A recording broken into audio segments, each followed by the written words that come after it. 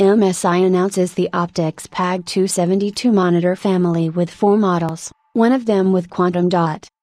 MSI today announced the release of not 1, not 2, but 4 monitors to their Optix lineup, under the Optix PAG272 family.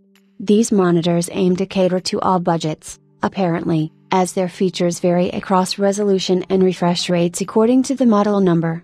RGB lighting on the back of the monitors is stock across the lineup.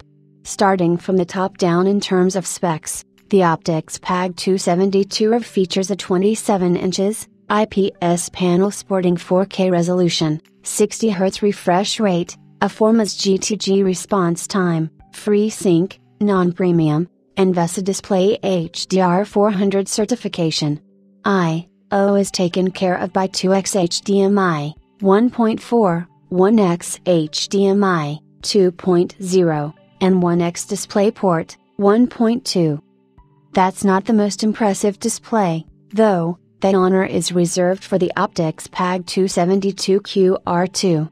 The Optix PAG272 QR2 features a 27 inches IPS panel sporting 1440p resolution, 165 Hz refresh rate, a 1ms GTG response time, FreeSync Premium, and an HDR-ready badge, with maximum brightness set at 300 nits. I/O is taken care of by 2x HDMI 2.0, and 2x DisplayPort 1.4.